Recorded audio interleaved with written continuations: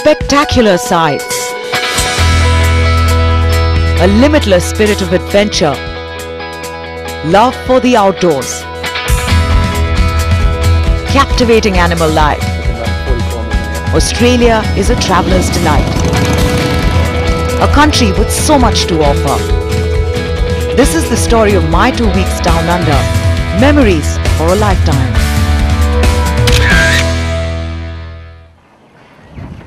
My journey began at the Sydney Harbour, one of the most beautiful natural harbours in the world. And the best way to get a look was to be on it. When you're in Sydney, you cannot miss the beautiful waters over here. Ferries and yachts crisscrossing across the sparkling waters. What we're going to do is go sailing now. I've never been on one of these boats, so let's find out. Quite a sight, the harbour lined with sailing and cruise boats. Your arms go through the side, take it nice and tight around the back and tie it up at the front. Your hands, if it does get bouncy, there'll be waves and wake from ferries and stuff, so it will get a bit bouncy, so just be careful. After the safety instructions, we were out in the sea. A beautiful day, blue waters and this skyline, a magnificent view. As I looked at the Opera House, one of the most iconic buildings of the 20th century and a multi-venue performing arts centre for Sydney, Wendy was out to hoist the head sail. I knew nothing about sailing, but Wendy helped me to learn the ropes. Going under the Sydney Harbour Bridge on our boat, I looked forward to my next stop. The Sydney Harbour Bridge, constructed between 1926 and 1932, is the world's largest steel arch bridge. The Sydney Harbour Bridge is one of the structural wonders of the world, made out of 52,000 tons of steel. What we're going to do is try and climb this bridge. The climb takes you right to the top of the arch, 134 meters above water level. As I began, I couldn't help but marvel at the construction of this steel wonder. As I went higher, walking through the catwalks and ladders, looking down wasn't very easy. But being tied to a rope was a relief. It's fascinating to be on top of one structural wonder and to be able to look at another. That's the Sydney Opera House, one of the most iconic buildings of the 20th century in the world.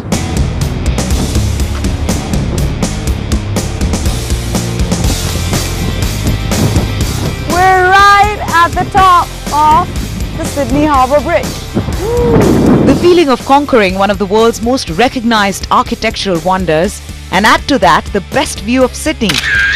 This was the ultimate Sydney experience. Just 30 minutes away from the city is the stunning Bondi Beach, a surfer's paradise. I wanted a piece of this action. The weather wasn't too encouraging, but my surfing instructor was. 29-year-old Shelley has been surfing since she was 12 and got to business right away. A 9-foot surfboard and lots of passion was all that was required, and I was having fun. Shelley started with some exercises to get warmed up. Wave, slide on. And then I was shown how to balance on the board when a wave would hit me. Alright, do you want to give that a try? Then you want to put your arms really low, tucked in, and then just push up the whole way. Seemed easy in the sand. In the water, it was another story. I think I drank a gallon of seawater trying to learn. But with every wave, it felt like my moment of victory. And trust me, those waves hit hard. Even as I learned how to catch a wave, the real thing was standing up on the board. That's what real surfers do. Cut through the waves like a pro. Shelley took that seriously to teach me how to stand. I was given 4 basic steps. Lie on the board, raise your head, then your body, step up with one leg and take a posture like you're about to run a 100-meter dash.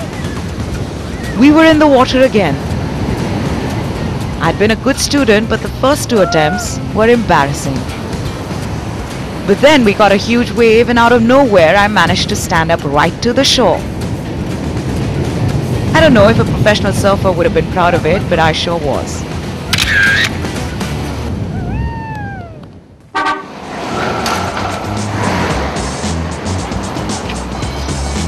From Sydney in New South Wales, we travelled to Melbourne in Victoria, a bustling city famous for its fine restaurants and beautiful laneways, which are little art centres of their own. Melbourne's renowned for its art and street culture. I'm here at the Federation Square, which is really the hub of all the cultural activity in the city. The square itself has a very laid-back feel to it, with people just sitting around, maybe catching up with their friends, at the same time enjoying the entertainment that is on offer.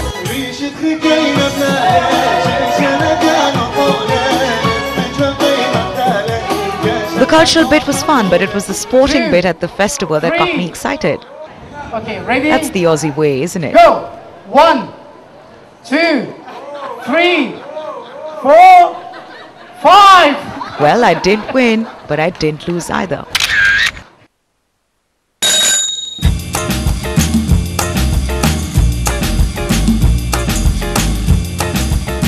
In Melbourne, people are riding their way across the city on their bicycles, some for pure fun, some for fitness. For me, it was wanting to feel a unique sense of freedom in the city. There I was on my bike at St Kilda Beach on a Sunday afternoon. A perfect outing for the families camping at the beach. Fitness enthusiasts jogging by the shoreline. This is Signature Australia, a sporting nation. The semi-finals of the National Beach Volleyball Championships was on, and I was hooked. A far cry from lazy Sundays at home.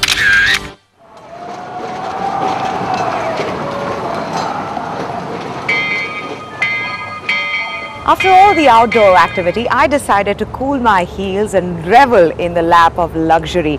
And the Colonial Tramcar restaurant was a perfect choice. One of Melbourne's star attractions. This is a sightseeing tour, but with a difference. This restaurant on wheels was a throwback to a different era. Cruising through the streets of Melbourne, I enjoyed a 3-course dinner and a glass of fine Australian wine. This was a rare experience, a window to the hustle and bustle of a modern city from a calmer setting. From the luxurious tram ride, we turned our attention to wildlife in Australia. And the Ballarat National Park was the ideal place. Not just to see Australia's native animals, but also get up close and personal with them. The kangaroos at the Ballarat Wildlife Park were anything but wild. They were friendly and fun. The park has over 100 kangaroos that roam around freely and are very comfortable with the visitors around them. Our next stop was to interact with the koalas. These soft and cuddly marsupials have a lifestyle to die for, sleep for 16 to 18 hours a day and eat for about 3 hours. My park ranger Stuart was very keen to give me some hands-on lessons on how to handle the animals. And there I was, holding a wombat. So how many kgs does she weigh? Oh, she probably weighs about 23. I think she's about 23 kilo. That's good for my arms. Yeah, that's good. The park also has one of the largest private collection of reptiles. From various snakes like the western taipan, which is the most poisonous snake in the world, to seawater crocodiles.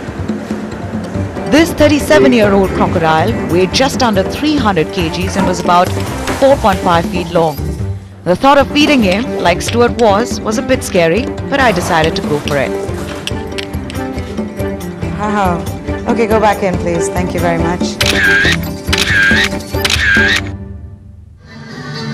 Australia may be a young country, but it's rich in history and cultural heritage. From enjoying the wildlife, we turn our attention to the gold rush era in Ballarat.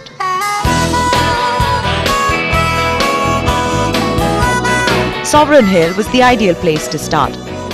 A recreated Victorian gold mining town outside Ballarat. From the grocer's store, to the post office, to the bakery, the whole town takes you back to 1850s when gold was first discovered here, and thousands of people rushed into town in search of fortune. The man who styles himself an editor. The town comes alive when you see costumed townsfolk talking among each other. You have just spoken truth to every word I wrote the Ballarat Times. Horse carriages on the road, and red-coat soldiers marching past. firing a volley of shots with their muskets.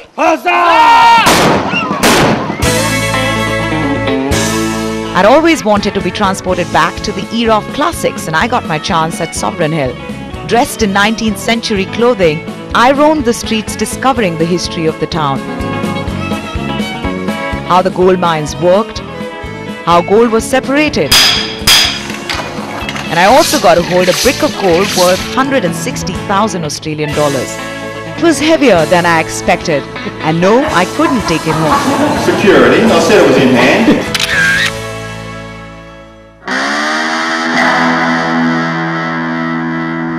A drive across the Great Ocean Road is one of the top 10 rides in the world, and since I was in Australia, I wasn't going to miss that opportunity to take the world famous road trip. Now, I am told that we will be followed by the sea on one side, so we will be able to look at clear waters and pristine beaches.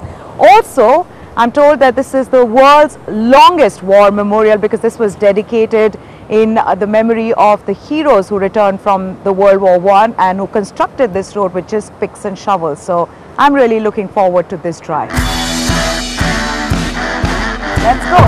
This road follows the coast throughout and is a chance to see some of the most spectacular coastal scenery of anywhere. I was driving on the Grand Ocean Road to get to one of the most popular postcard pictures of Australia, the 12 Apostles. These limestone formations stunningly rise out of the Southern Ocean and makes one marvel at what nature can create. We've just finished the drive across the magnificent Great Ocean Road, but what I'm going to do is now go and take a look at the Victorian coastline from another perspective.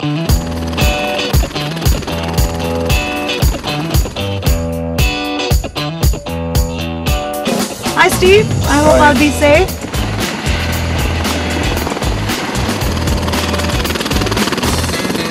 My pilot Steve told us that the 12 Apostles are actually a collection of 8 limestone rock formations next to each other.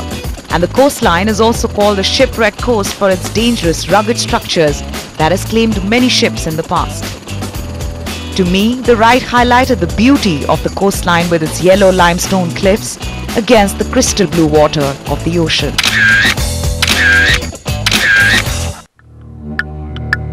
There were 2 things I wanted to learn on my trip to Australia. One was to play the didgeridoo. But I was promptly told that the women weren't meant to play it. So I settled for the boomerang. 2 of them. Both were part of the culture of the Aborigines of Australia. Oh, nice. Now, if you're in Australia, you have to learn how to throw a boomerang and the right way of throwing it so that it comes back. Paul here is going to teach us how it is done. Paul, go ahead. First thing, hold the boomerang. Hold the boomerang, right. Now, the best way to hold it is usually like a pencil or like a pinch grip. Okay, the artwork side's always on the inside. Okay, so that's the artwork side and that's the flat side there. Okay, so the first way you had it was perfect. Okay. Like that. Number 2, in your feathers, shows you which way the wind direction is coming from, because you got to throw it into the wind.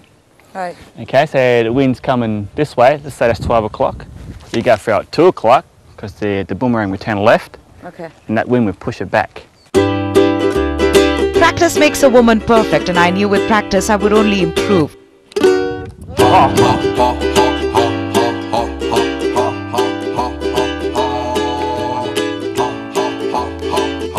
Good man, yay! Oh, that's catchable. That's catchable. Not bad for my first lesson.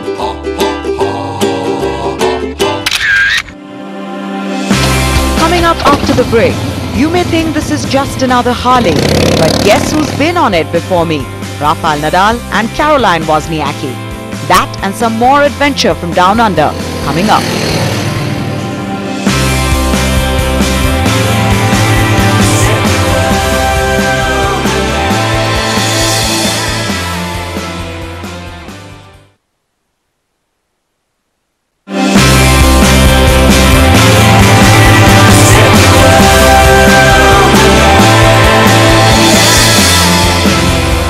It's a beautiful morning here in Melbourne and we're going to do something different today. I'm standing here with John and as you can see, we're about to go on a Harley Davidson ride. Tell us more about what we can expect from this, John.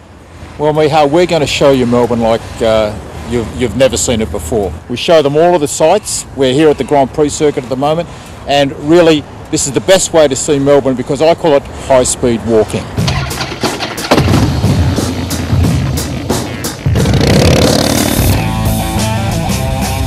There aren't too many better ways to see Melbourne than on one of these classics. Wind on your face, the signature sound of the Harley. This is quite an experience. The sights and sounds of this city. Cruising on the roads of Melbourne, my chauffeur told me that the seat I was on seated a certain Rafael Nadal and a certain Caroline Wozniacki, and not too long ago. Well, so what if I'm not a patch on them as a tennis player? I can now claim to be part of a pretty exclusive club. But like all good things, my time in Melbourne had to end. From the buzz of a city, I was headed for some solitude. Thank you very much, John. From Melbourne, we moved to Kangaroo Island near Adelaide in South Australia.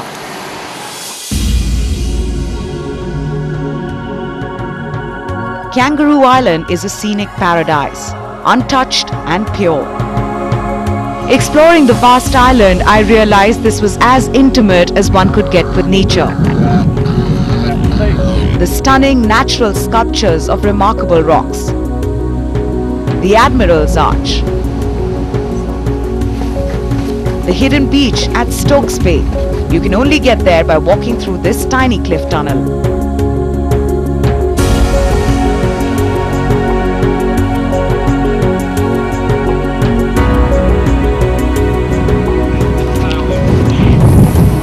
I could have spent the whole day at that beautiful beach, but our guide Rob was keen to give us the true taste of nature at the island. Welcome to Kangaroo Island, having a fairly traditional Australian Aussie lunch out in the bush today, out in the wild, which is nice, in amongst the eucalyptus. What do we have? Well, today we're having a really nice barbecue lunch, so we got some Kangaroo Island whiting, which in my very biased opinion is probably the nicest tasting fish in all of Australia. Rob cooked a simple yet delicious meal under a tent in the forest for us. How's that look? The setting was perfect. The lunch was even better. One bit of advice, if you are ever in Kangaroo Island, this is what they call room service. I've been to different cafes and restaurants all around Australia, but this has been a completely different setting. Sitting right in the middle of a farm in the exceptional Kangaroo Island, this has been a fantastic meal. So well fed and we're ready for some adventure. Spotting kangaroos on quad bikes. This is the best way to see the otherwise inaccessible part of Kangaroo Island. Hop on and ride through a variety of terrain, through native bush, open grassland and some rocky pathways. With kangaroos for company. But not like they were when I was in Ballarat earlier.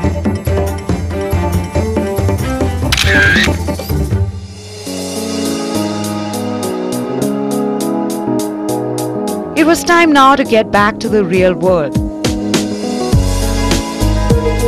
After an unforgettable taste of amazing Australia, a land of beauty, of adventures and thrill and surprises at every step. If you find your way there, I promise you will come back with memories to last a lifetime.